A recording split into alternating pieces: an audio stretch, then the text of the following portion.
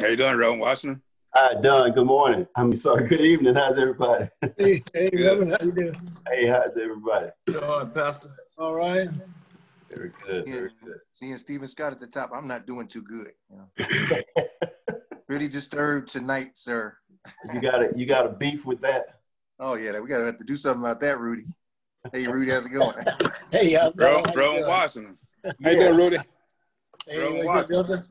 What's going on? What happened to Atlanta yesterday? How you doing, Kimber? How you What doing, happened brother? to Dallas? Simmons? Question. Man, Atlanta Reverend let me Washington, how down you yesterday. doing? It was my upset game.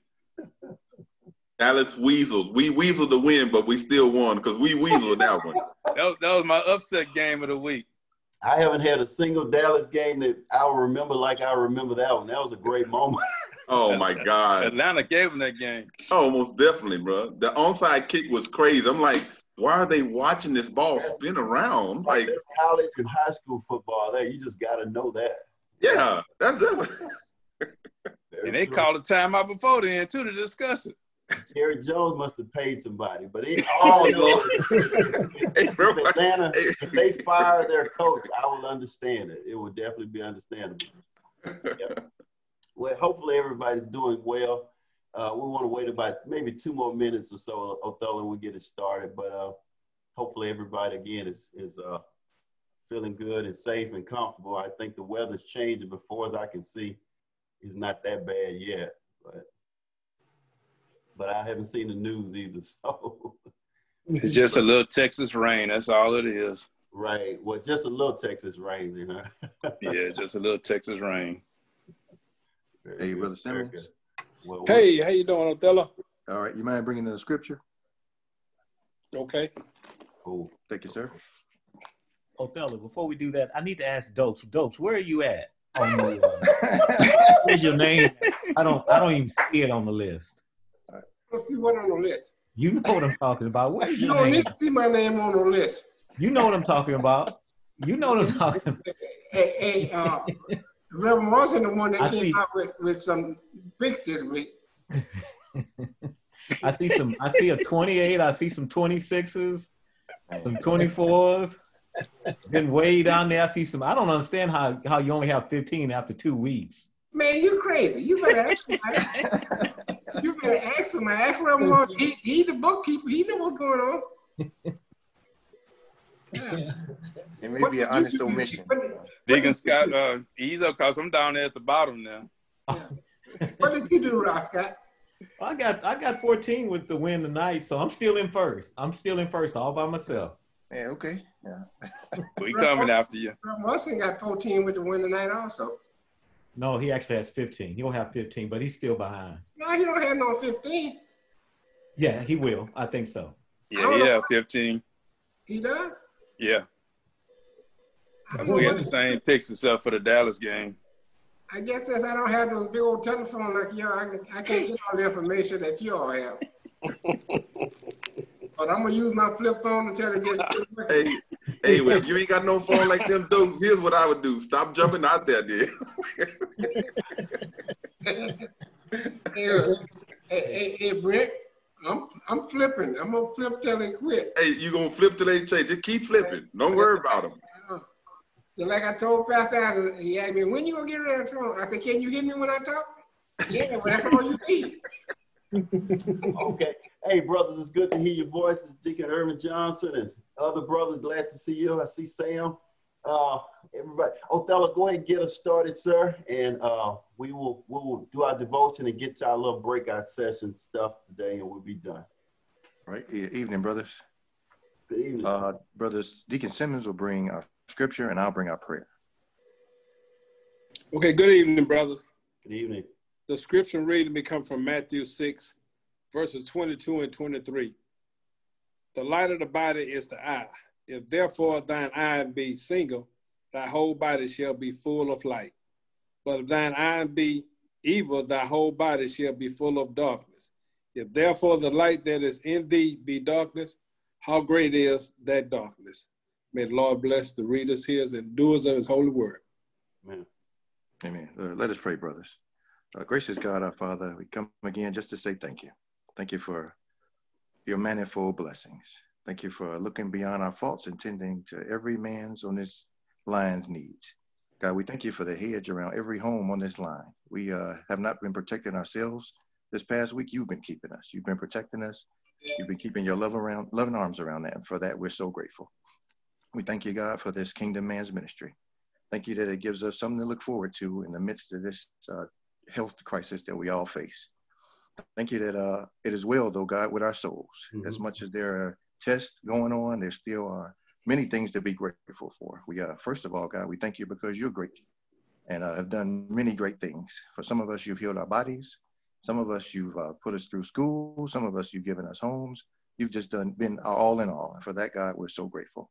Thank you for your son, Jesus, who died for us on the cross and paid for us something we can never repay. But we can live lives, God, up to the Kingdom Man standard to give him the glory. God, before we go any further, we confess that we've fallen short. We've missed the mark. We ask you to clean us up. We ask you to give us another chance. God, we're excited about the Kingdom Man's Ministry. Help us to be lit on fire as much as we are Sunday, on Mondays also, to tell the world that there's a better way for the men of this world. Thank you for Reverend Washington, God. Thank you for all he's done and poured into this ministry. God, with all the responsibility he has, all the delegations he has within his own family, he still finds time to teach the men and delegate responsibilities to the capable other leaders we have within, the Brother Wares, the Deacon Scotts, the Deacon Johnsons. For that, God, we're so grateful. But finally, God, we ask that you challenge some man tonight, to give us a challenge to be better, to retain some of this information that we hear. And it's okay, God, for us to feel good on Monday, but help us live better on Tuesday, walk better on Wednesday, and just be all that you call us to be.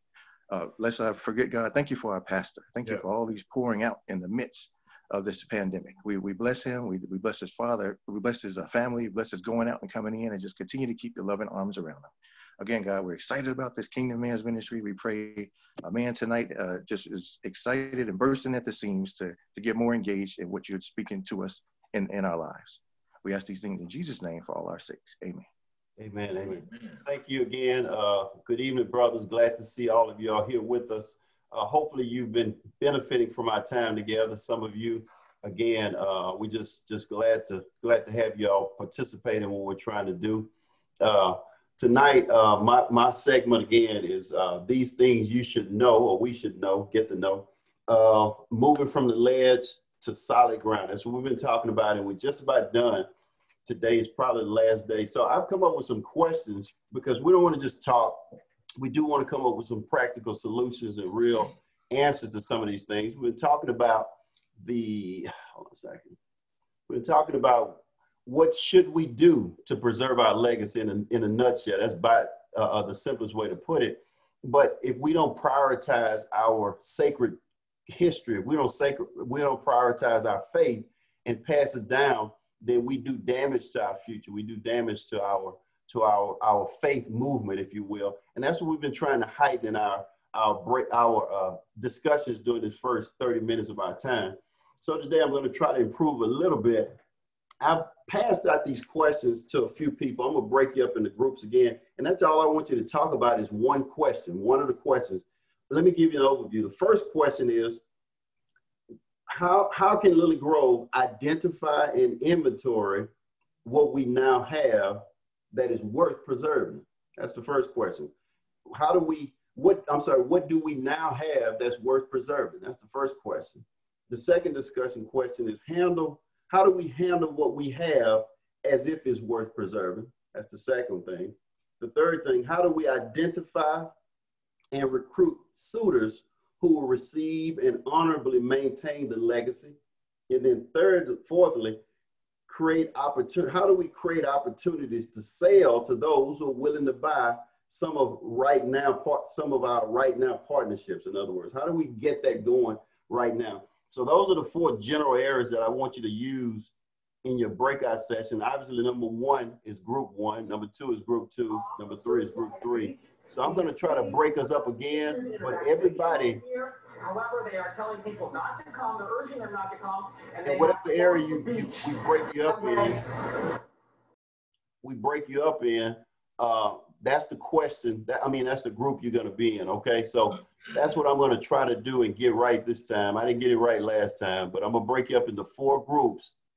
And We're going to break you up right about now. Okay, so hold on a second. Create the rooms. Okay, group 1. Willis, do you have a copy of the questions I gave you?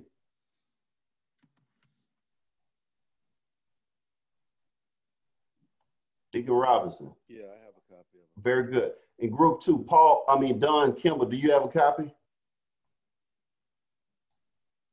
Don. No, I don't have a copy. I emailed it to you, so you didn't see email then. Okay. All right. Let me see. Group 3. Brother Ware, did I send you a copy? No. I didn't. Okay. At least I didn't notice. That's okay. Daryl, do you have one? Do you have a copy? Daryl Brightman. Yes, I have. Okay. I'm going to move you to group 2 then, okay? All right. Okay, you're going to be in group 2. So let me find somebody for group 3. Don, you haven't checked your email? I'm looking now. Okay. Well, I'm going to trust you're going to find it. I'm going to move you to group 3. And I'm going to send it to you, Brother Scott, because I think you have that savvy. You can, I don't see. Othello, where are you? Pastor, I have it up now. I have the questions up now. Very good, very good. Okay, so Scott, you're in group 2. So Darren will pull you back to group 3, okay? Okay. You sent it today? Yeah. Willis, you're in group 1. Group 2 is Stephen Scott. Group 3, Daryl Brightman, and I'll go to group 4 then. That's fine. I'll help group 4. Okay. All right, everybody. I'm gonna try to do this one good time. Let's pray that the Lord is kind today. Are y'all ready? Here we go. I'm going to open the rooms now, and we're going to take 10 minutes to discuss the number that you have, okay? And I'm going to go to group 4. Okay.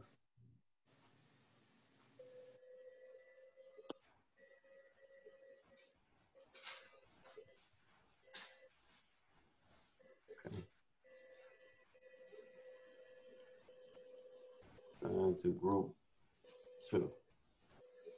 Assign to. Okay, I'm in group 4. Who's with me? Let's see, group 1. Got it. Okay. All right, group 4. Our question is a hard one. Okay, can y'all hear me? Can y'all hear me? Can you wave or something so I can see that y'all hear me? Okay. Dokes, can you hear me? Yes, I hear you. Okay, good, good. I didn't know what group I was in. Okay, you're in group. Well, you're supposed to be in group 1, but you're going to group 4, so I'm gonna move you to group. You're fine. Just stay where you are. Okay, here we go. Our topic is how do we, as a church, create opportunities so we can sell this preservation of our legacies? You know what I mean? How do we do that? Is the question. That's the question we're gonna deal with. Okay, I see Tate. Are you in a group? Oh, y'all unassigned. Hold on a second. I'm getting it together. Hold on. Okay.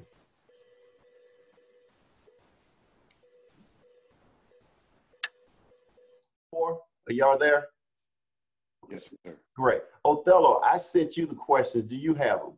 Yes, sir. I got them. Okay, will you all start your discussion so I can make sure other people are doing what they're supposed to do? Your question is number 4, how do we create opportunities to sell to those who will buy what we're trying to sell? In other words, trying to get the older group to sell what they have to the younger group to make these opportunities beneficial for us. Got it? Yes, sir. Okay. All right. So that's y'all discussion. At least we're just talking about passing legacy over to the next generation without it hitting the ground, trying to keep it from falling on the ground. Got it? All right. Okay. Somebody had to talk. All right, go ahead. Look at young men who are dedicated and involved in certain ministries in the church and showing spiritual leadership and develop those come along and kind of take up the torch as we kind of fade to the side. But we need to make sure that we pass the knowledge on to them that we have and the legacy that Lilly Grove have, and so they know which direction to go. And what Lilly Grove is already. Did everybody get that? Or Do y'all all have? This is group 2, Brother Scott? Yeah, group 2. Okay, how do we handle what we have as if it's worth preserving? That's what we're asking. Is that what you have, Brother Scott? That's what I have. Okay, Yeah. okay, you guys got it. Go for it. Okay. Mm-hmm. Right. Brother Scott, I think we should do it sort of like we do our church school. We continue on.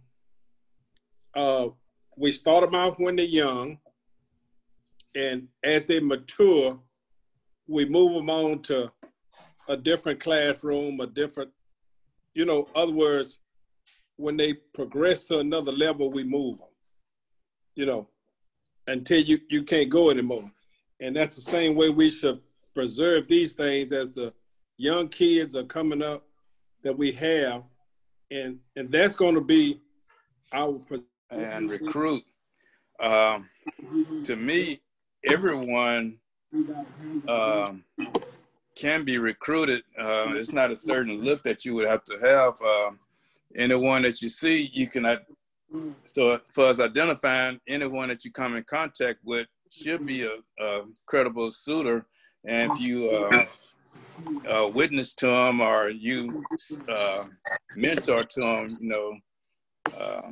I think it would be the person that you can. It's not. You can't rule out anyone. What I'm saying as a suitor. Let me ask you. That I think it needs to start with. I think the older generation has an obligation to start with truth, right? I mean, I think what we start with is directional. You need to do this, and not saying that they've made some pitfalls too. So I think it needs to be based in truth.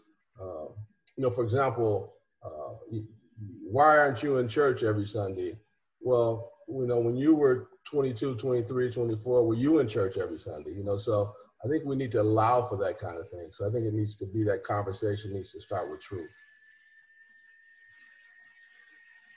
Yes, sir. Brother Tate, what you got? I think it's a responsibility that it's a 50-50 responsibility. When you find somebody young and who's willing to accept some training, and that really comes from the elders and from the younger person. I grew up with a bunch of uncles. I mean, like 13 or 14 uncles, and they were all willing to teach me things, but I had to be in a mindset to learn, because if they were teaching good and my mind wasn't there, it was a waste of time. And so there has to be it's a 50-50 relationship. And if you grow up around that kind of stuff, it's easy. Because I grew up around a lot of uncles, and they were always telling me what I was gonna do. I mean, they didn't ask me if I wanted to. They made me do what I need to do. And I appreciate that now. And now I try and give younger people the same thing that I was given. Hey, if you do it like this, you might get a better outcome. Or would you think about this? Or what about that? Does that make sense? I was going to say, everybody's saying sort of the same thing. Like, I think Pastor Anderson will be a good example in terms of how he quoted Drake recently in his sermon. Who would think that pastor would say something about a rap lyric saying that's his son-in-law? But it was creative to let everyone know, hey, it's not about just one way. But but again, like I want to repeat what brother Coach said. What happened, Reverend? Man, I just took a journey on the wild side. I ended up in somebody else's meeting. I'm sorry, guys. I tried to put y'all in different rooms. Y'all must not have accepted the invitation or something. I'm not sure. It may have been my fault, but I tried to put y'all in different rooms twice, and for some reason it said have not accepted. Oh. So I don't know if it get, and I apologize if it gave you a sign or a signal or something like that. I'm not sure. I saw accept and something like that over here somewhere. Okay, the group is rejoining us. Everybody should be collapsing in the next 20 seconds. So everybody's gonna return. Okay. So hopefully we got a chance to do a little discussions there somewhere or another. Well, Rev Washington, I just joined in. Okay, Brother Owens, how are you? I'm doing fine. Great, great, great. Thank you again. Okay, everybody. It worked a little bit better. I appreciate that. I don't know. This technology stuff is above me, but we're getting it figured out. Group 1, were you able to discuss your lesson, Brother Robinson? Yes, sir. We were able to discuss our lesson. Can you give me about three points that y'all brought out? Identify. Their question was, everyone, to identify and inventory what we have now that's worth preserving. Can you identify some things we have now that's worth preserving? Yeah, we said that mainly we're a Bible-based church, and so it's worth preserving our legacy in terms of how we get the membership involved in teaching and learning how to move forward. We also mentioned that we need to address the young adults in terms of how to motivate them to really receive what we have to leave behind. We have to figure out how to motivate them. And then we mentioned that all of our ministries are good, right? And Brother Charles mentioned that we ought to look at ways of reaching them right now during this pandemic. The pandemic is a mechanism now for us to utilize what we have to share with those who are not quite on board, but they keep coming back. Paul mentioned they keep coming back. There's something that brings you back.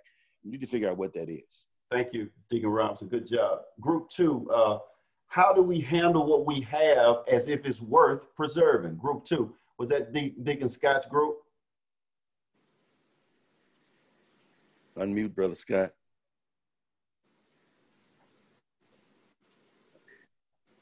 Unmute, Brother Scott. Can't hear you. We can't hear you. You muted. Oh, okay. Oh, sorry about that. So I was going to say, I'm going to start with what Brother Williams said. He spoke last, and that's Brother Robinson's brother, who's joining us today. But he said that, ironically enough, that they're having the same discussion at their church, and how can they find ways to preserve and pass down the legacy. I guess the legacy and the talents and the gifts that they have. But he also says sometimes, we fail to pay attention to what we have, and in doing that, we neglect our responsibility to actually pass it down. Brother Milton Simmons said that we should employ a model like our Sunday school, in that we develop and promote and equip our young talent so that we can put them in position to move the church forward.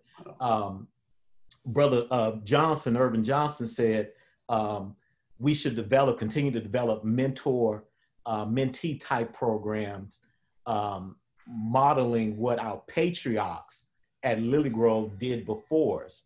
He mentioned several brothers who came along before us, and they either did it by purpose or accident, but nonetheless, they mentored us, and they made sure that we were ready to assume certain positions by teaching us how to cultivate the talents and the gifts that God has given us. And Brother Brown said we need to recognize who we are and what we are, seeing the talents and gifts God has given us stewardship of, and that'll help us to learn how to handle what he's given us stewardship of. Great job. Then number 3, Brother Brightman, your team, identify and recruit. How do we identify and recruit suitors who will receive and honorably maintain these legacies? One of the brothers, Luke, said that we start out, we kind of pitched it around young folks, and Brother Brent had an opening statement about young folks and making sure that young folks were, it's not always just about bringing in young folks, but also about maintaining some of the legacy of the elder too, to make sure that, you know, you bring that cohesiveness between the two groups. Brother Luke said that the leadership class was one way that to kind of help and start that trend. And then also, Brother Brent talked about maintaining, it has to be honorable, maintaining the legacy, which means that you have to lead by example. Right. Also, we define what that legacy was. What is it? Is it something that's spiritual, or is it something more or less in the building of the church? Is it actually the church, or is it us as the legacy? And one of the brothers said it's about true faith and having a certain about your faith and your Christian walk. Don probed the question about, are all people suitors? Can someone be ruled out? And some of the other brothers basically said that yes, you have to make sure that they have a spirit of service. And Brother West stated that it says first identify, then recruit, which means that they have to have some type of integrity. Very good. I'm loving it. I wish we could go through all these things because there's a lot more there, and I know y'all sick of that, but this is important. I really do think it's important. And then the last group, Brother Othello Isaacs and his gang, how do we create opportunities to sell to those who will buy into, in other words, buy into the right now partnership? Because some folk figure we'll give it to them on our deathbed. That's what we talked about last week. There's a lot of transferring on deathbed when you're going to leave it anyway. But what can we do to get people to partner and buy into it now? Brother Isaac. Yes, sir. Brother Sam, he mentioned that we had that people should be willing to be open and engage, and not just so rigid. He also mentioned that younger people need to be shown value in these belief systems. I mean, there's one thing to say, hey, it is what it is. It's another thing to explain, you know, stepwise what those things are. And we had Coach Holland who mentioned that we have to start with the truth. Sort of the same thing.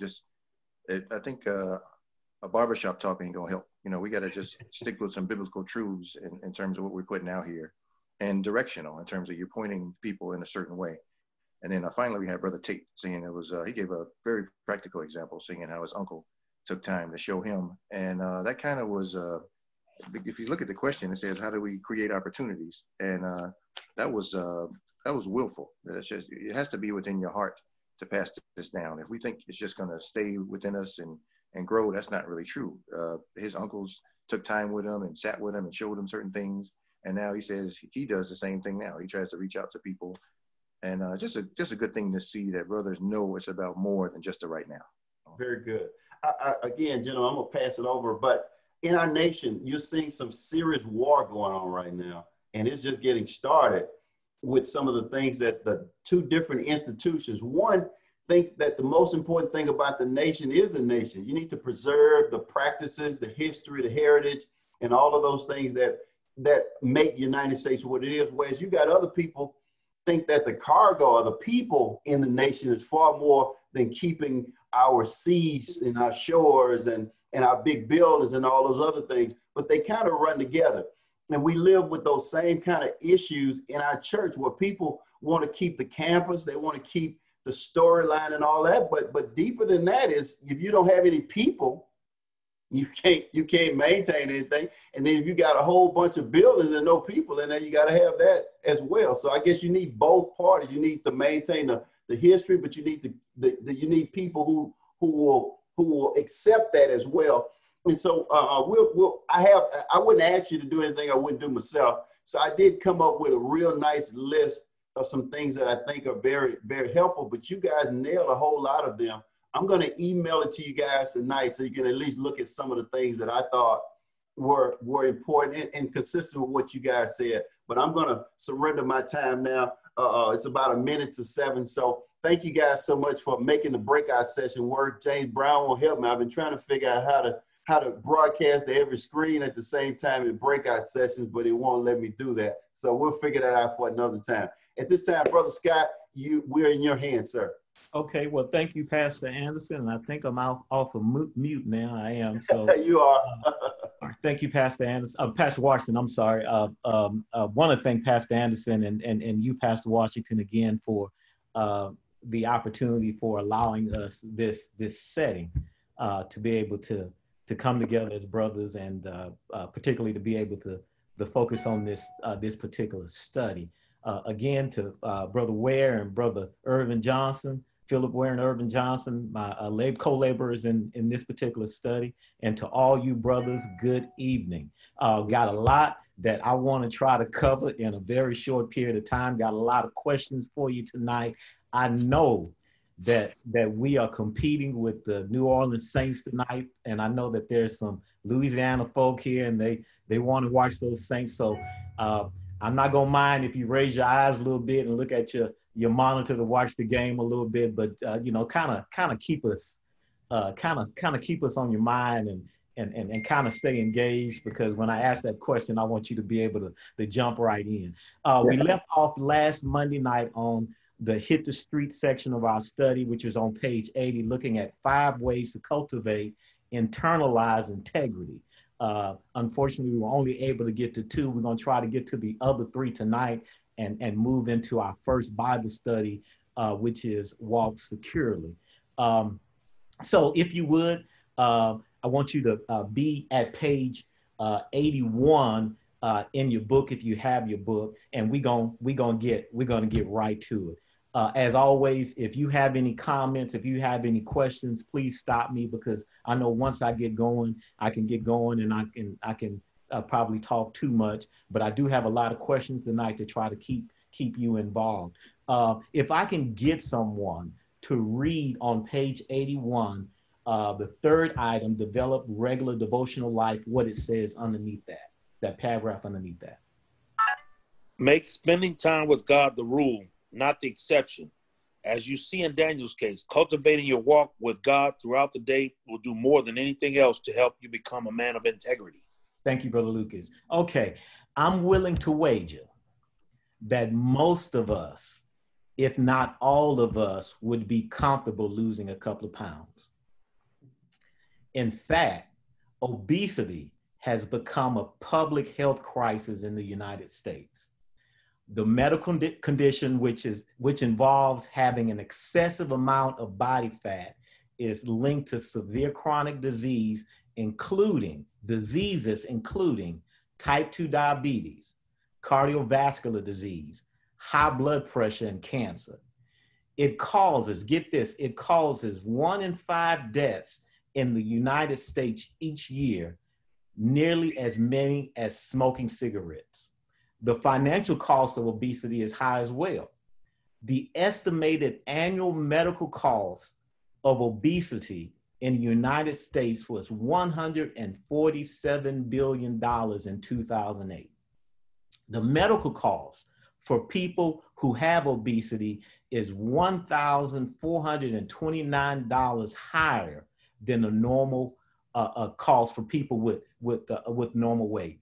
And the fact of the matter is, other than pre-existing medical conditions, we suffer with weight problems because we desire to eat too much, too often during the day.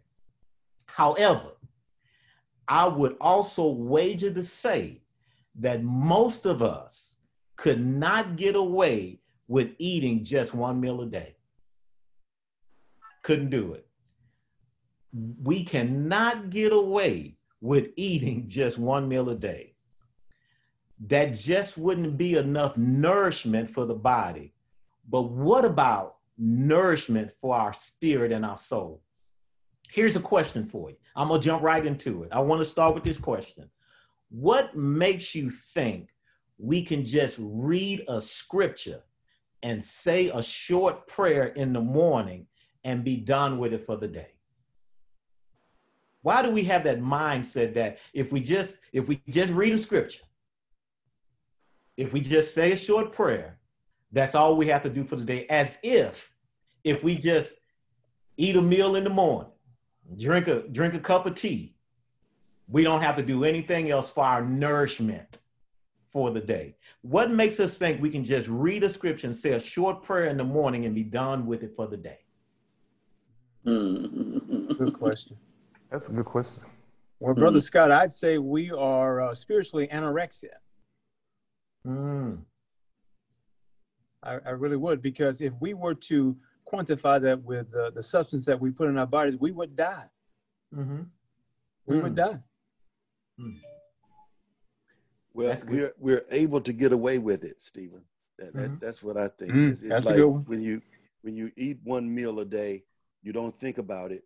You just go on about your business, right? And so you don't think about it until later on. The next one, I didn't eat but one meal yesterday. So we're able to get away with it, and it doesn't really affect us right away. Right. Brother Scott, I would like to add that when you see people on the highway, a lot of times they may have tires that are almost flat, but they don't know the difference. The sensation, they can't really tell the difference, so they don't know they're in jeopardy. So they're comfortable riding until somebody says, "Hey, your tires are low." And I think some of it is just the perception that you're okay. It's not. I'm not in any apparent danger. It's not a problem until it's a problem. I also think that we have a tendency to focus more on our physical well-being and gaining material things than we do our spiritual growth. We have a tendency to take it for granted. We fall back in that old trait where God knows my heart. But are we developing ourselves spiritually when we just, as you say, just take a little bit of this and a little bit of that instead of focusing and spending time with God? Brother Scott, I want to go to sports. I guess all of us can identify with that. You see some players who practice the same thing over and over and over, and when the game comes into play, then you can see their practice. And then you see guys who just get out there and just go through the motion. I as a Little League coach, I saw it a lot, where you got guys who start off and have all the talent in the world, and they don't go to the next level because they don't practice. And then you got a guy who don't have the talent, and he end up being better than that guy because of his commitment. And so I think commitment and dedication, you know, when you just going through the motion, it shows when it's showtime. Yeah. And Brother Scott, I'd like to add something to that also. Okay. One thing, I feel like life is too soft right now. You know, life in America is not a hard life. You know, if we get hungry, we can find us some food. If we get thirsty, we can find us some water. But you know, if things was different, and you'll notice that in people, when things begin to happen in people's lives, they begin to depend more on Christ. What if we was in prison? You know, what if another nation had took over this country? Lives would be different. But the way we are now, it's easy. And we began to stray away from God. Even now, if we stay away from church 2 or 3 weeks, pretty soon we'll get so we don't want to go to church. But if pressure was on us, and see, God has blessed America, and he still is blessing America. And see, a lot of times we go astray because life is easy and it's simple. We could get what we want. We could get most of the things we want. There's an old, thank you, Brother Owens. There's an old hymnal that we sing, "I need thee every hour." And that's right. Mindset, brothers, that we're gonna have to learn how to employ that. I need the constant nourishment of God's word throughout the day just to make it through the day. Yeah. I gotta be in close contact all day long, getting the nourishment of God so that I can make it through the day. Because really, there's no telling what's going on and what's going to come into your mind and what type of urges you're going to get. That's why you have to stay connected to God throughout the day. And you can't allow yourself to get into the routine of saying, I'm going to read a quick scripture, I'm going to say a quick prayer, and I won't be back again until tomorrow morning. Right. That's just not going to work. There's a reason why Daniel kept on praying even after he knew the edict was signed by King Darius, because he kept on needing God.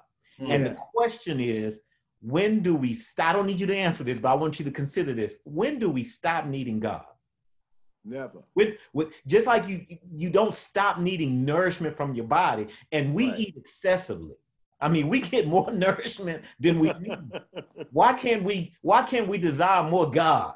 Yeah. You know, why can't we be excessive in our nourishment of the Word of God? Yeah. So here's going to my next question, and then we're gonna move on. Why is it so hard for us to do something so simple? Maybe it's a continuation of the last question, but I just want us to consider it. It sounds simple, but why is it so hard for us to do something so simple? Spending time in devotion daily, not just a couple of minutes, but picking times out during the day where you purposely say, I'm gonna spend a couple of minutes with God. I'm not just gonna do it once, but I want to do it throughout the day because Satan is not only busy at 8. Yeah, that's right. He gonna show up at 9:45. Right. So why is it so hard for us to do something so simple? Spending time in devotion daily with God, constantly during the day with God. I think one of the things, Scott, is that we are creatures of habit. You know, and we just haven't conditioned ourselves, you know.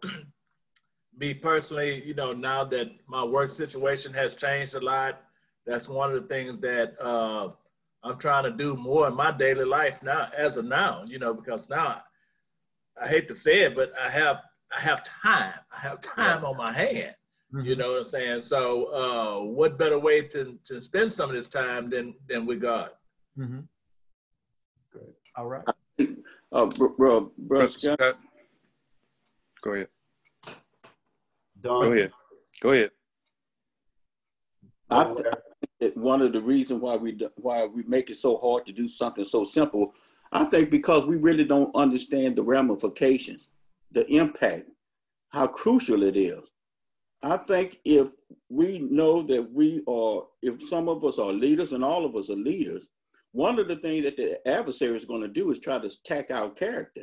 And once your character has been diminished, it's hard to recruit some candidates for the pass on your legacy because it's an integrity issue. The devil, the enemy, he always pops up when you least expect it. And if you haven't spent any time with God, then you are going to be vulnerable to his attack. Take Joseph, for instance. When Potiphar's wife tried to seduce him, if he hadn't spent some time with God, he probably would have been a victim instead of a victor. So I think one of the reasons why we make it so hard is we don't understand the ramifications of it. Okay.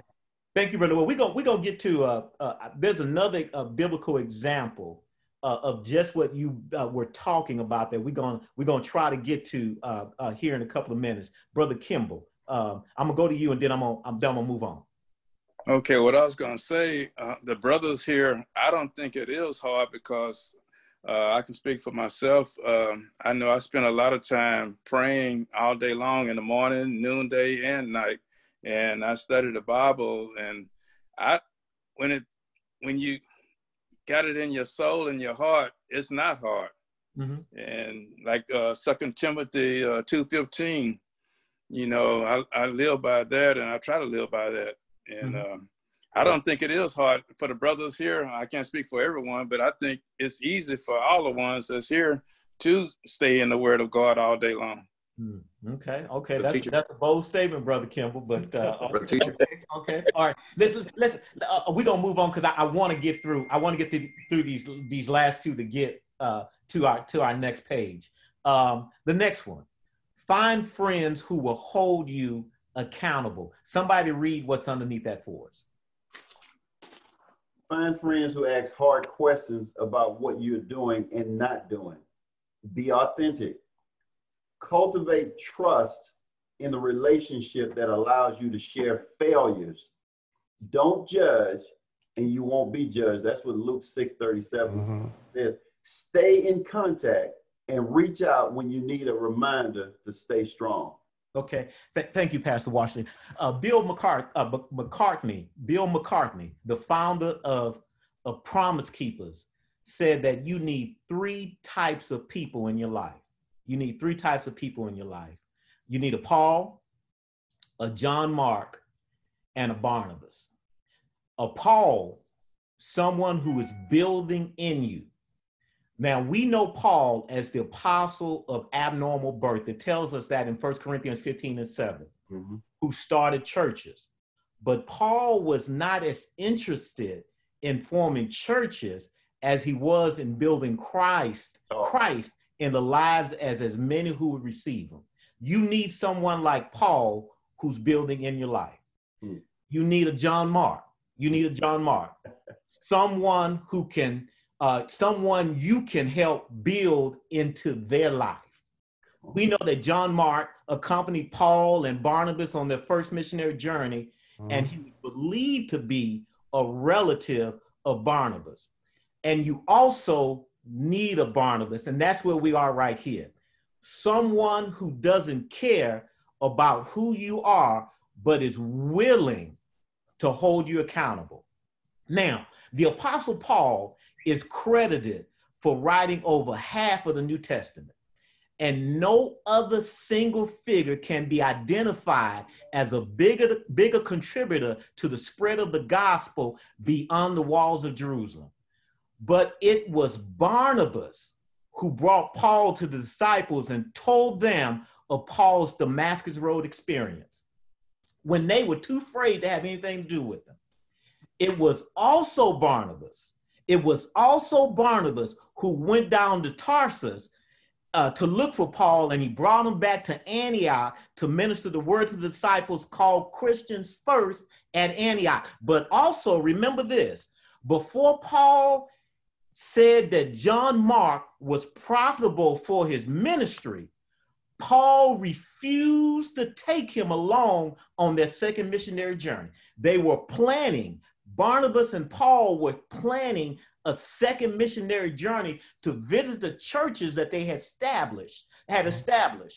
The dispute, the scripture says that the dispute between Barnabas and Paul became so great on whether to take John Mark or not. The scripture says they parted ways, and you never hear from Barnabas again in scripture. But in the end, John Mark did become important to Paul's ministry. I said all that to say this. Barnabas, even though his name means the son of encouragement, and he was an encourager, he was not afraid to tell Paul what he believed, no matter what the circumstance was, or no matter what the consequences was. And my question is to you, why are we so reluctant to tell those we may be close to the truth? Why are we so reluctant to tell them the truth when we clearly see that they are wrong concerning an issue? In other words, why are we so reluctant to hold those close to us accountable? Brother Scott, I think in this opening topic, I think the key word there is friend. Because a real friend has your best interest at heart, and they'll be willing to tell you the truth so they can lead you in the right direction. A lot of times we get friend mixed up with acquaintances, because acquaintances go along just to get along. But a friend is going, if he's a real friend, is going to tell you the downheart truth because he wants to steer you in the right direction, and he has your best interest at heart. Brother Teacher? Othello? Yeah, I was going right alongside Brother Williams. I was going to say, I was driving in home today. I was just thinking the same thing in terms of the Bible describes those that hate your fellow man and say you love God. So we really may need to relook at this thing in terms of the associates we have, you know, in our circle. There's people you speak with. There are people that you interact with. But if we're really honest about it, from my perspective, it's hard to find someone, as Brother Williams alluded to share those things with, to say, hey, I'm struggling with this thing. And it may come across as you may think you're sounding weak when you're really trying to get stronger. When you're seeing something in a brother to say, hey, I need some help. And a lot of times I've met some young men, you know, at the church and on my job, and sometimes they tell me after the fact, you know, I can't help you when the egg is already broken. Or I can't help you when the china is already broken. But you would pray. My point is, you would pray if you knew they were having a procedure. You would pray if you knew they were having a marriage trouble. And it's just such a facade, especially within the church, that you have to be perfect. And we really need to be more, you know, accessible to each other. So. But I want us to, and I thank you, Brother Williams and Brother Isaac, but I want us to really be honest with ourselves. Brother Brown, I see you with your hand up. I want us to be really honest with ourselves, because oftentimes we will value the friendship so much that we're afraid to tell them when we see that they're wrong. And again, if we're going to internalize, if we're going to centralize, if we're going to cultivate integrity, we have to really find people who gonna hold us accountable. Brother Johnson, Irvin Johnson and I, we've had this discussion many times, you know, holding certain people accountable. And it's not about friendship oftentimes. I mean, it's good that you have the friendship, but you're a bigger friend if you can get past that and hold them accountable when you see that they're going in the wrong way. Brother Brown, then we're gonna have to move on, because I'm trying my best to keep time today. Brother Brown. Well, just real quick, Brother Scott, the issue, I don't like holding people accountable because I don't want anybody to hold me accountable. If I tell you what's wrong, then you may actually tell me where I'm wrong. And I don't want you telling me where I'm wrong, because I don't want to be held accountable. Therefore, I won't hold my friend accountable. Okay. He's right. And we don't want to risk losing or damaging the friendship. If I'm drowning, a plank can save me, but eventually the plank's gonna go down with me.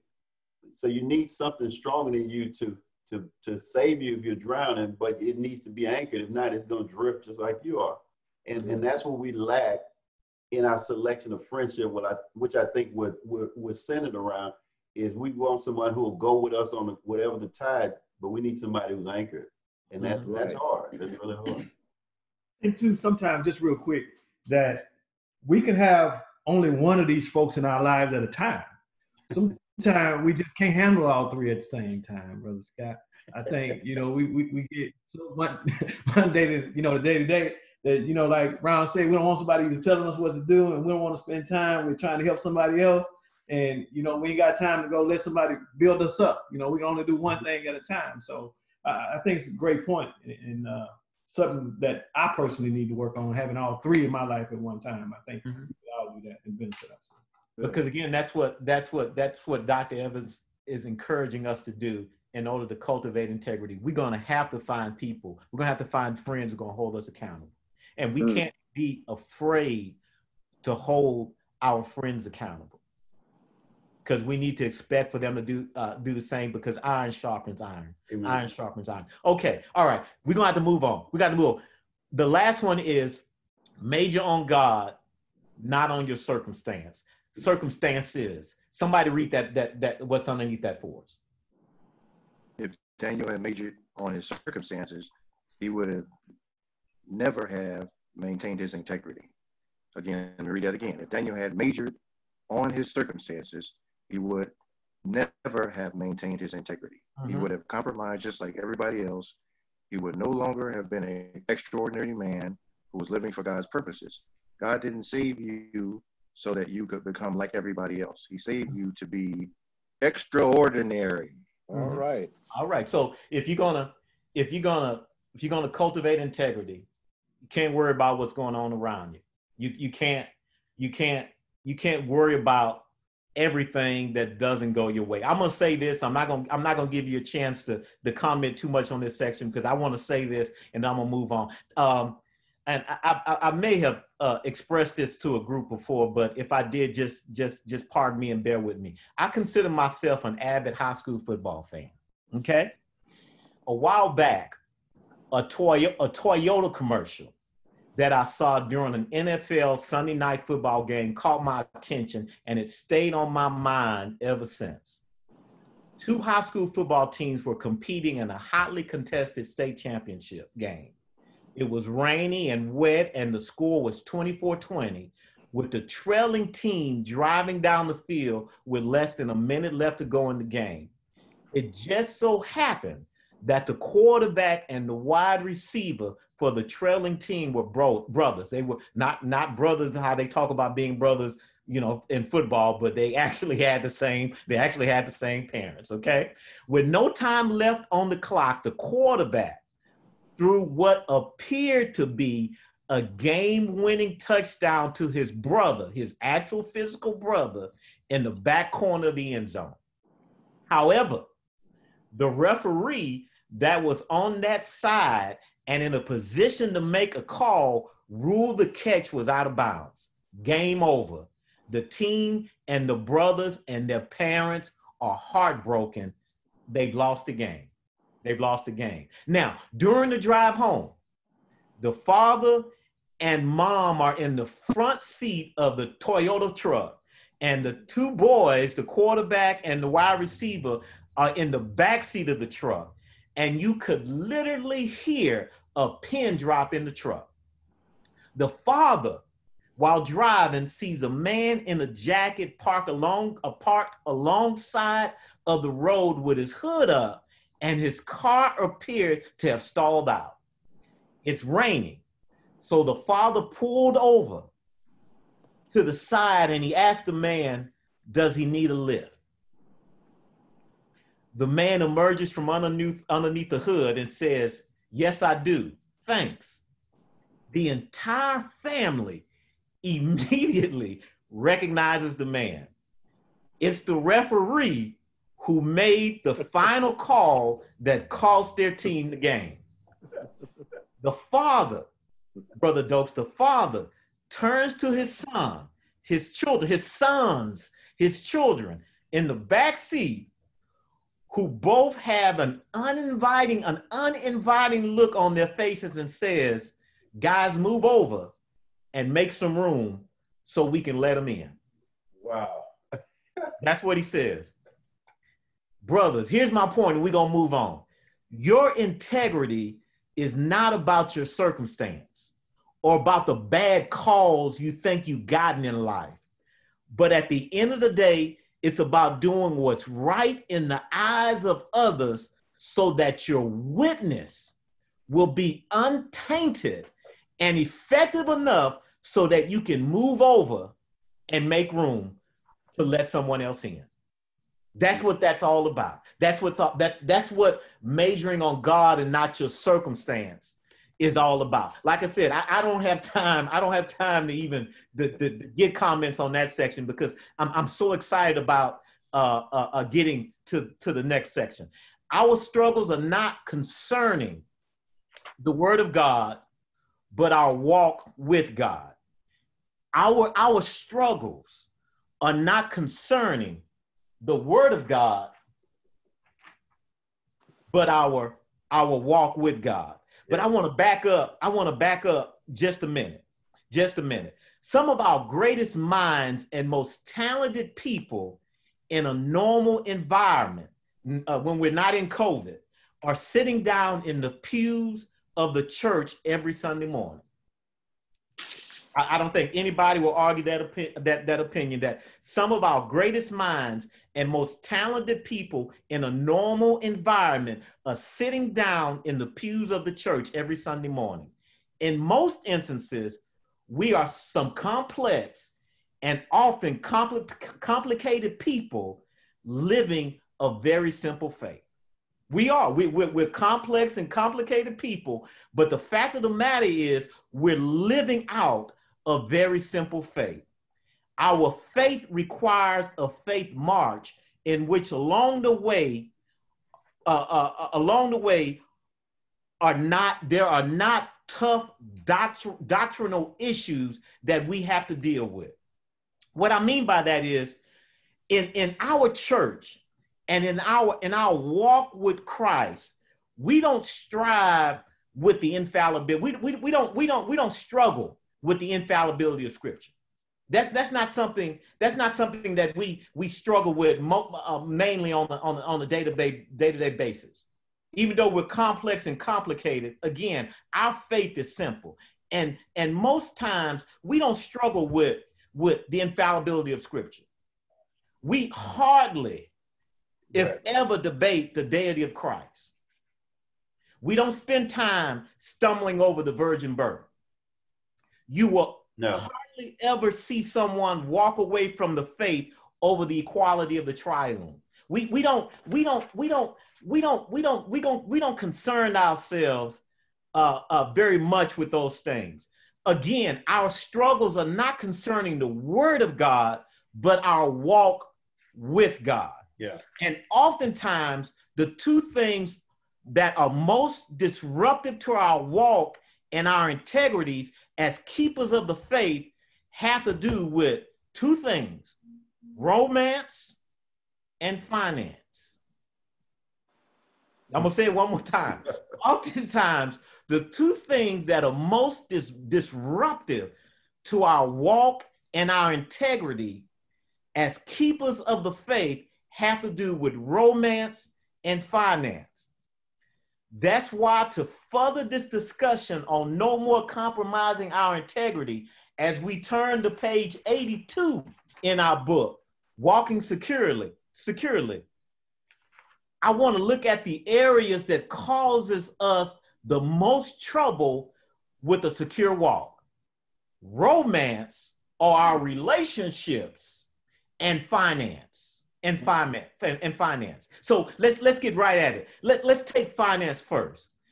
I need someone to read the first two paragraphs on page 82, and we're going to see how all this ties in. The first two paragraphs on page 82. Integrity is a critical issue today.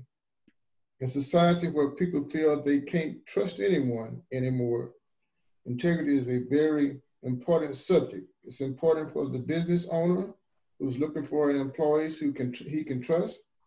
It's critical for the church that's looking for godly leaders that can follow.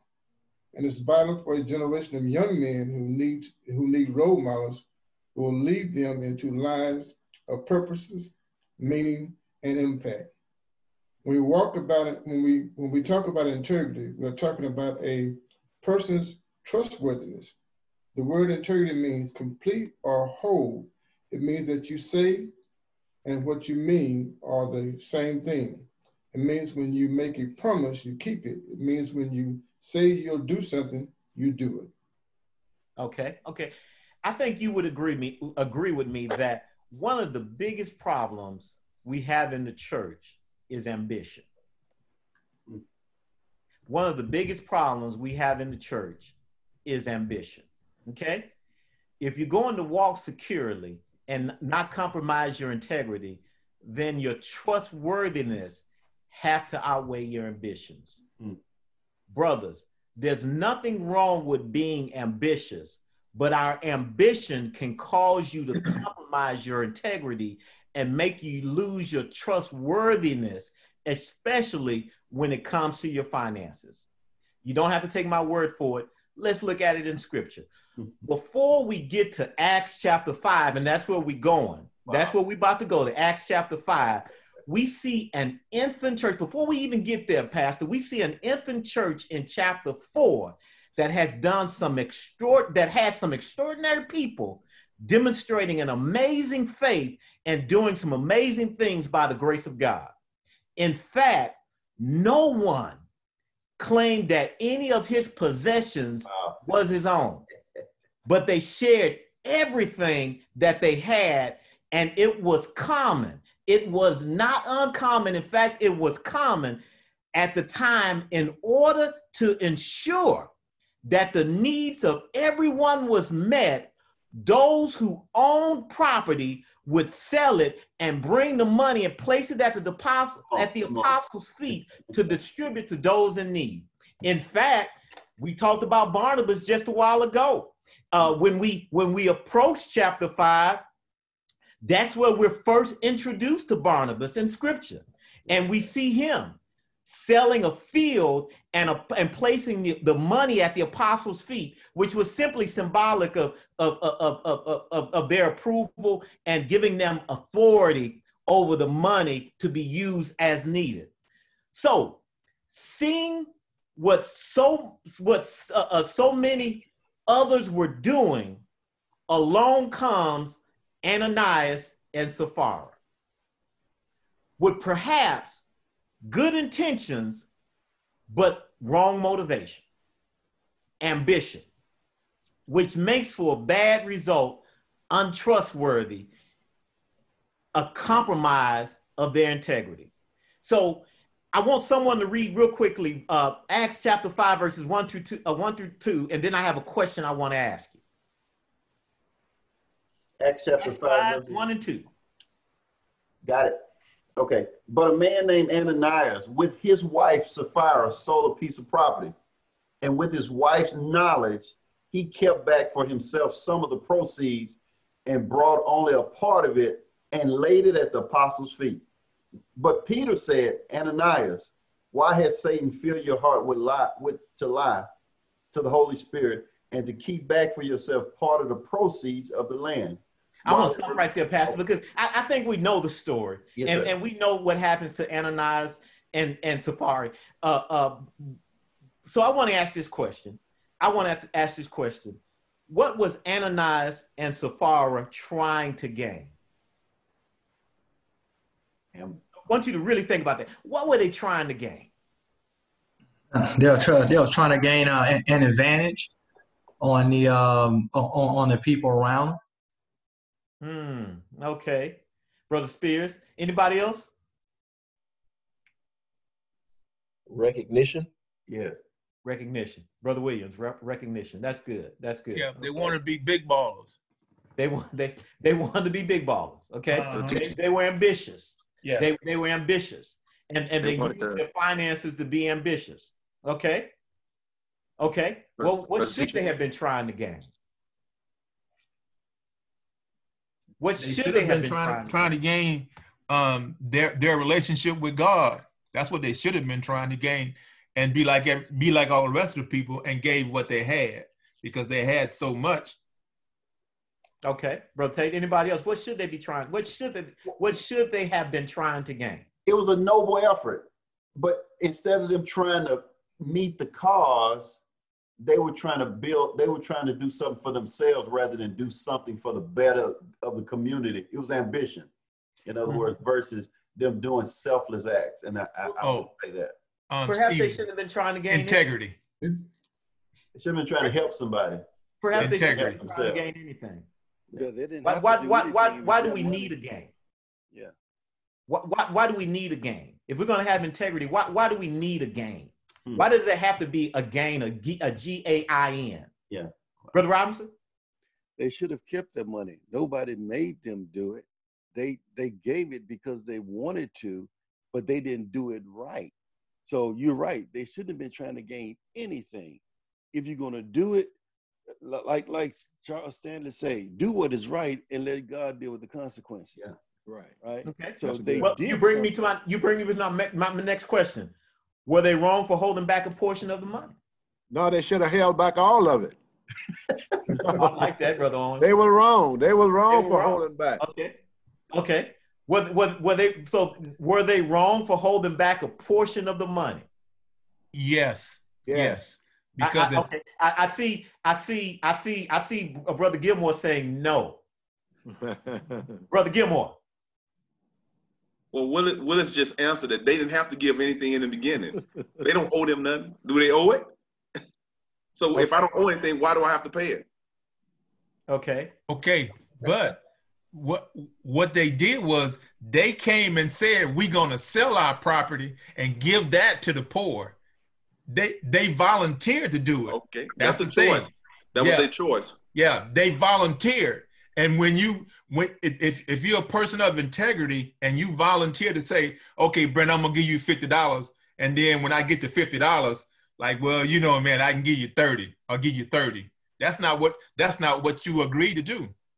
Okay, I want to answer to this question. I want an answer to this question. Were they wrong for holding back a portion of the money? Yes. Yes. Yes. I don't think so. If you're gonna give it, if you Good say to you're see gonna you, do Darren something, O'Neill. Brothers, help us out. Brother, help us out. Because I'm with you, brother. Come on, tell me. Let me read something, Brother Scott. Brother, I want to go to brother. I want to go to brother Darren O'Neill. Brother Neil. O'Neill. I don't think they were wrong for holding anything back. I think they were wrong for lying. That's it. You could have given it and said, "Hey, I kept this amount for myself, and this is what I'm giving you." Right. Hey, Brother Scott. I like that, Brother O'Neill. Okay. All right. Thank you, Brother O'Neill. Brother Dokes, now you can go. I'm going to read what O'Neill just said. Okay. Verse 4, while it remained, was it not thine own? And after it was so, was it not in thy own power? Why hast thou conceived this thing in your heart? Thou had not lied unto men, but unto God. All right. Okay. All right. Thank you, brothers. Last question, then we're going to have to move on. Were they living with integrity? No. They being hypocrites. They were hypocrites. They compromised their integrity. Right. That's right. Yes. Because they were motivated what they thought their finances could do, but they wasn't willing to part with their finances. Right. Brother Scott, I think we have a good example right now with what's going on with the Supreme Court and Lindsey Graham and McConnell. They say one thing and then they do another. The same example. They've been exposed as hypocrites. I mean, basically what it's saying is say what you mean and do it. You know, and that's the integrity. All right. Thank you, Brother John. All right. So I'm trying to figure out where I'm gonna park at, because I got about 5 minutes left and a whole bunch left to say. Ananias and Sapphira were trying to use their finances to falsify their faith, which did nothing but demonstrate the deficiency in their integrity. That's all it did. They were trying to use their finances to falsify their faith, and it did nothing but demonstrate the deficiency in their integrity. If you're trying to walk securely in your faith, demonstrating integrity, you can't control your ambitions, and you can't control your ambitions, then your ambitions will control you and cause you to compromise your integrity. Because like I said, ambition is one of the biggest problems that we have to deal with at the church. Brother Scott, can I please add a comment? Yes, sir. Okay, and this is the worst part of this. They could have been good all the days before, but the fact that they did this, it makes you back up and question everything about them. And that's what happens in society today, is like the cop who shot up over there on Hardy Road, the Hardy issue. Then they went through all his cases after that. You know what I mean? Yeah. Just the idea. So when you show no integrity in an incident, it could surface an autopsy of your past. You know, it makes everything else questionable. Thank you, teacher. Okay, go ahead, Brother Othello. Real quick, I just want to highlight what you mentioned about chapter 4. It said they were one. It said, now the multitude of those believed were one heart, one soul. Neither did anyone say anything they possessed was his own, but they had all things in common. So they make an example of them because, like you said in the previous chapter, show, hey, they was on one accord, but now all of a sudden, you know, they're trying to do something for show. Thank you, Brother Isaac. Thank you. Okay, so if your chief priority is make a name for yourself, then God has a way to make sure that your name will be remembered. But it may be the wrong way. It may be the wrong way. Our finances, if not kept under control, can be fatal to our faith and cause us to fall out of favor with God if we use them in a way that compromises our integrity. Like I said to begin, there were two areas I wanted to focus on: our finances, and romances or relationships. Okay, relationships. So that's the last area I wanted to look at. Relationships here tonight, but I got a lot, and there's no way if I get started, there's no way we're gonna be able to get through. But I want to do this. I want you to do a couple of things for me for next week. and we're gonna pass our promise. We're gonna get through everything next week. Well, let me jump in right here. You got 10 minutes tonight, but next week, that's all we're gonna do. I won't have anything other than a light presentation. But other than that, you can take all you want next week. But you still got 10 minutes by my clock, unless they're trying to get to the game or what. But okay. I was normally thinking that around 8:45 I need to hand it back over to you. But if you're gonna give me 10 more minutes, then God bless you, brother. Take 10 minutes. Let's keep on rolling. All right. So somebody, if you would, if somebody read for me the second paragraph on page 83. The second paragraph on where it says most men have, on page 83, and then the first paragraph on page 84. Most men have compromised their integrity at some point. It may have been at a newsstand or at the gift shop at the airport, when you looked around and made sure no one was watching before you picked up a magazine. Or maybe you turned your phone, computer, or iPad to private browsing mode and hit the porn sites. After all, who would ever know? Okay. And flip over to the first paragraph on page 84. Okay. What you do when no one is watching is who you are. What you do in secret and what you may think you got away with will come out in God's economy, because the spiritual principles in Proverbs 10:9 holds true. That's why honesty and repentance are key. Only those qualities can prevent the consequences of compromising your integrity. All right, brothers.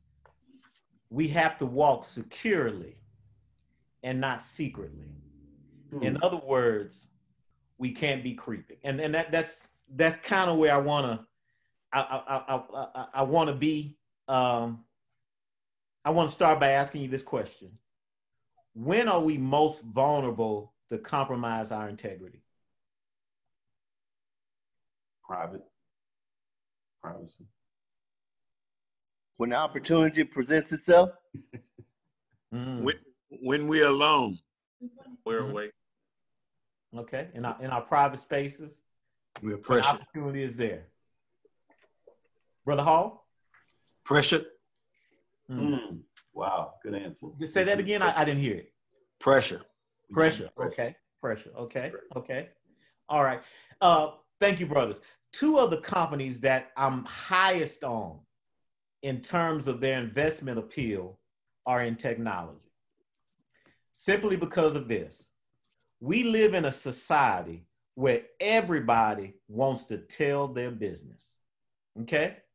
Everybody wants to tell their business.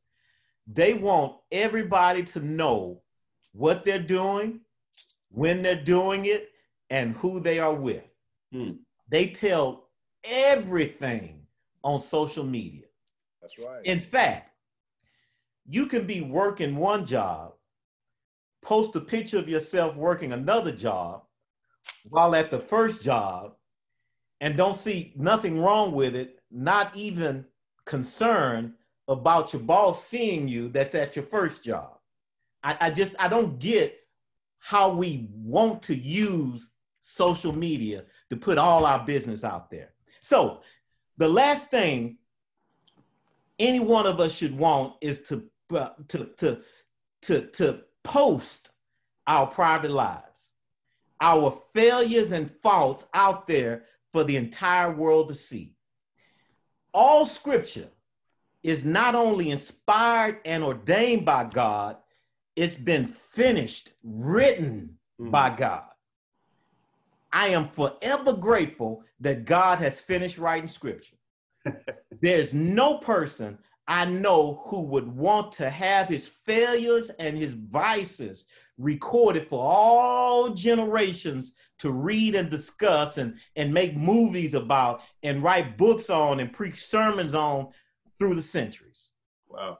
No sin, save the sin of Adam and Eve, has received more press than the sin of David and Bathsheba. Movie makers have exploited the passage with their David and Bathsheba films, portraying David as a man with some animal-like sex drive. Whether or not that's true or not, it's worth remembering that David was a man who loved God, and he was still considered, like no other man in the Bible, a man after God's own heart. He sinned, but his sin was no greater than yours or mine. Hopefully, ours simply has not been recorded for all to read. I'm not defending it, but before we get started on focusing on this particular area of our study, I'm just trying to put it in proper perspective.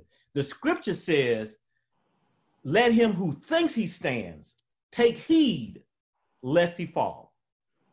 With that being said, I want to take a look at the tragic failure of integrity in helping us walk securely and not secretly.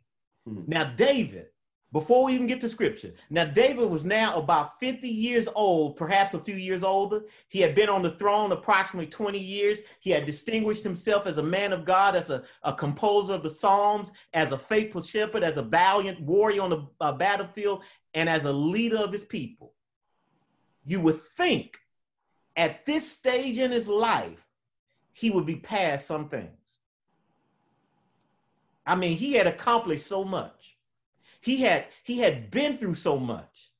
And you would think at this stage in his life, there would be some things that he would just be past. However, no one is too young or ever too old to fall.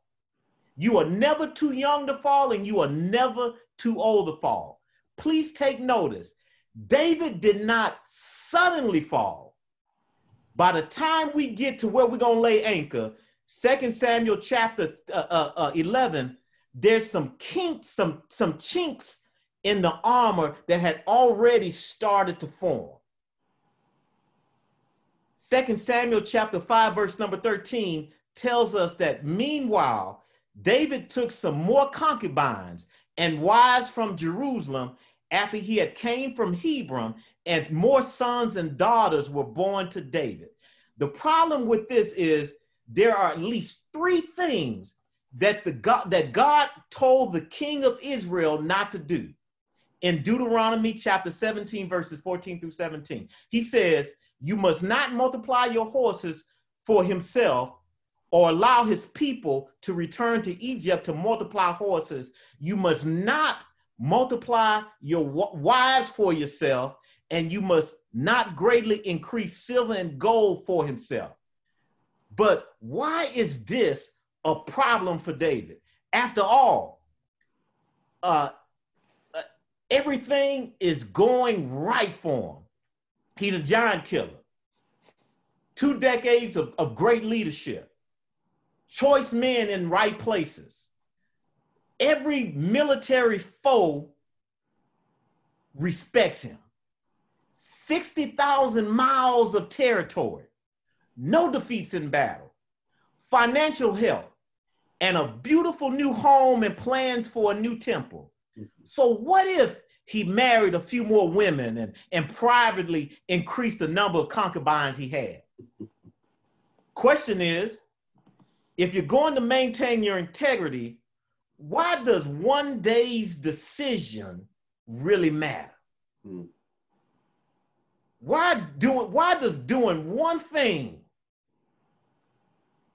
on any given day matter if you're going to maintain your integrity? We might have to stop there. Might have to stop there. Wow. Bro, Scott, what an amazing week. Again, we've been challenged, all of us, this whole month. This topic is searching, and you ain't letting up. It's like he putting his foot on the gas there for us. So thank you, Brother Scott. And I'd put good money on that nobody is sharper than Stephen Scott when he's prepared himself. Nobody prepares harder. So, Brother Scott, thank you for laboring for us this month. We've really been blessed. And so next week, we are going to have an outside tailgating kind of event. Those of you who will come, I mean, I know some of you can't do it. I get that. But some who will, we don't want to make preparations in vain. So let us know if you're going to make a chance take a chance to come out and join us. So send me an email for that. It's good to see so many of you. I'm gonna ask Brother Dokes, make preparation. You're gonna close us out in prayer if you don't mind. And I'm gonna press either Joe Lucas. Do you know the Kingdom Man's Oath? Yes, sir. Okay, so you're gonna do our oath for us, okay? Before we close out, I did hear Darren. Darren, are you with us today? Yes, sir. Glad to have you, Brother O'Neill. Did you say something else? Okay. Thank you so much. Late, got off work, but I'm here. No, I'm glad to hear your voice. Somebody else is here for the first time. I saw Kenneth's iPhone. Who is Kenneth? Where we pick me? Can't hear you. That's one. Okay. You got it. Yeah.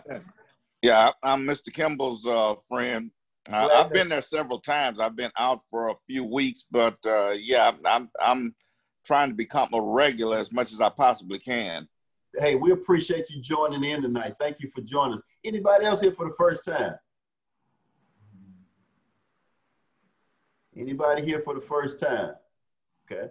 Okay. Well, hey, anyway, brothers, we welcome you all. We're going to send out information about what's happening next week. And again, thank y'all for making the night special, Brother Scott, and all of you all. At this time, we're in the hands of, do we have any special announcements? I actually last week to remember Brother Turner in your prayers. His sickness is progressing, so we want to remember him in prayer. But let's remember one another in prayer, all right? All right, Brother Dokes. Father God, our Father, Father of our Lord and Savior Jesus Christ, it is once more again that you've allowed us to gather ourselves together in your name. Thank you for technology, dear God, because without technology, we'd be just running around with our head up in the air. But thank you that you allowed us this chance to call upon your holy and righteous name. Yes. Dear God, I come praying for each and every man that sits under the sound of my weak voice. Yes. We're asking for mercy because mercy will truly suit our case. Yes. Thank you for men like Brother Scott and Brother Ware and Brother Johnson and Reverend Pastor Washington, dear God, who take the time out to study your word that they might assimilate the word that you would have us to hear. So we pray, oh God, that you will let us hide your word within our heart that we may not sin against you. Help us to guide our integrity, dear God, that we might be the men you call us to be in these last and evil days. And allow us to continue praying that we might be what you would have us to be. Keep us on the right path, dear God, realizing that the pandemic is out there, but dear God, you told us to keep our hand clean and our heart pure. Yes. And we might not lift our soul into vanity and not sworn deceitfully. We too will receive the blessing from the Lord and righteousness from the God of our salvation. Have mercy upon us because mercy truly suits our case. Dear God, if there was a time we need you, we need you right now. This world is going to hell in a handbasket, but we need you. So the young men that you got bringing these lessons each week, dear God, I ask that you will continue guiding their mind that they think right, and their tongue that they talk right, and their heart that they love right. So please continue ordering all our steps in your word, realizing that the steps of a good man is ordered by the Lord. That's right. Continue to order our steps in your word, that we might walk worthy of the vocation wherewith we have been called. And we be so careful to give your name all the praise, all the honor, and all of the glory. We ask it all in Jesus' name we do pray. Amen. Amen. Thank you, brother. Amen. Thank you, Brother Lucas. As a kingdom man, I stand.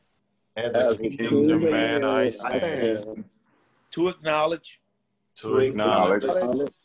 My position in Christ. My position in Christ. Place in my home. My place in my home. My potential for service in my church. My potential for service in my church. My purpose in the world. My purpose in the world. As a kingdom man, I stand. As a kingdom man, I stand. To acknowledge. My position in Christ. My position in Christ. My place in my home. My place in my home. My potential for service in my church. My potential for service in my church. My purpose in the world. And my purpose in the world. Amen. Amen. God bless y'all. Thank you, Lucas. Y'all have a safe week, and hopefully we'll be able to get together again real soon. Thank you guys so much. Reverend Washington. Thank y'all so much. Reverend Washington. I'm here still, Brother Johnson. Is Coach on the line? Coach was. I think Coach just put that sign up there. What sign was that? with a microphone. Coach in somewhere out of town or something, I guess. We wanted to wish him good blessings, I guess, for his upcoming marriage, huh? Yeah, he's almost there. Yeah. Yeah. Hey, now that's a man with no integrity. Leave that microphone up there. No, he ain't there.